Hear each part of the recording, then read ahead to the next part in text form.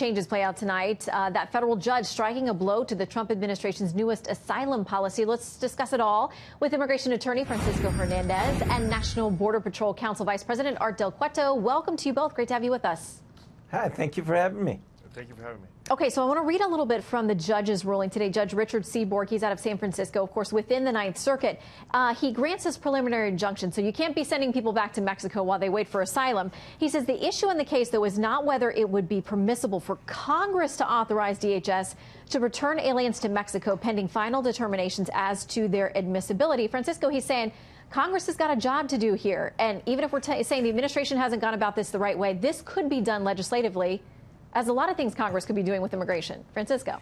Well, we've been at this for almost 19 years. If at first you don't succeed, keep trying, keep trying, keep trying. Guys, Congress has to act. They have to act on money to these sending countries. They have to act on what we're going to do here. But we are the second half of the problem. We are the hiring half of the problem. Guys, we've got to do something. 2 years into the Trump administration, and we've done zero, nothing, zilch, not $1 for the first brick of the wall. Yeah, I mean, there have been numerous runs at this. There have been deals the president tried to put together, that they've tried to put together on the Hill. The Democrats didn't want to do a deal that would have included protections for DACA. I mean, neither did the Republicans. Yeah, but nobody could seem to, when the Democrats had said all along they were worried about the Dreamers, Art, when it came down to it, we couldn't even get a deal done, you know, in a bipartisan fashion on any of these things. Sure, and none of this has anything to do with the Dreamers. They said they were worried about the Dreamers.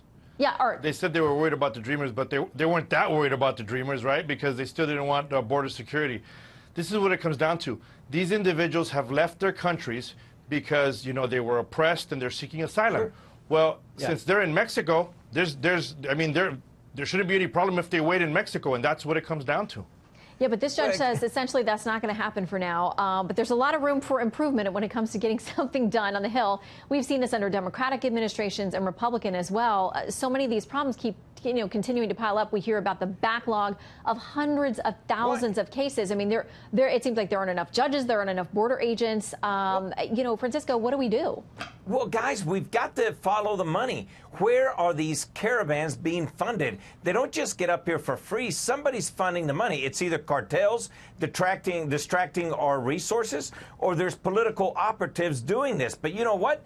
We didn't hear about this before. Guys, follow the money. Somebody's funding this. You don't move 7,000 people just with no money at all. All of a sudden, Central America is invading U.S. Guys, there's political and economic motives going on here, and we can't get to it because Congress is just going to sit there waiting on the president to do something he clearly cannot do. Okay, a piece in the Washington Post under the headline, Trump keeps pushing legal boundaries, said this. Just like the partial government shutdown he forced earlier this year, Trump telegraphed to his base that he's willing to do whatever it takes to secure the southern border. So, Art, tonight he's talking about putting together a much tougher team in a lot of these key positions. Is this about 2020 for the president? You know what? I don't think it is. I think what he cares about is securing our nation's borders. It's not an election thing. And frankly, securing our borders should not have anything to do with political party. And I think it's a good sign to see that Mr. Miller's in charge of a lot of issues now, because, I think we're going to have a stance. And it's not so much that we need a tough stance. We need a common sense stance. And that's what's needed. Well, protecting our borders has nothing to do with political parties, and it has nothing to do with elections. And I strongly believe that that's what President Trump is wanting. He wants to protect the American public. It has everything to do with politics. Let me just ask you, because you mentioned the name Miller, Stephen Miller. So he is a young guy who is a very hardliner on immigration, who has been very much by the president's side all through these decisions, and apparently now is, by some reports, calling the shots on these issues. And there are a lot of critics out there, Francisco, saying today that he is a nativist. They are calling him much worse things than that, things we can't say on the show. And they very much disagree with the hardline approach he's got. Call it what you want, but why is this so hard? Why is it that we have to make it so hard for people to come here legally? Do we not understand that there are other interests at play here?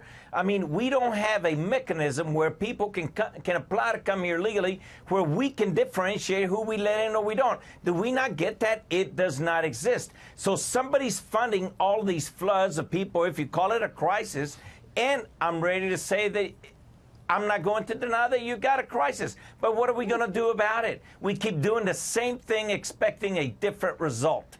Well, the backup is clear through the court system and elsewhere, and I don't know that anyone's going to have the political fortitude at this point to get something done before 2020. But we can always hope that there is a miracle and that people do work together on finding some solutions. In the meantime, Francisco... It's been pretty easy for these people to enter the country illegally and stay here, though. Yeah, and that's part of the equation that's got to be figured out as well. Francisco and Art, thank you both for weighing in with your perspectives. Good to see you. Thank you for having me.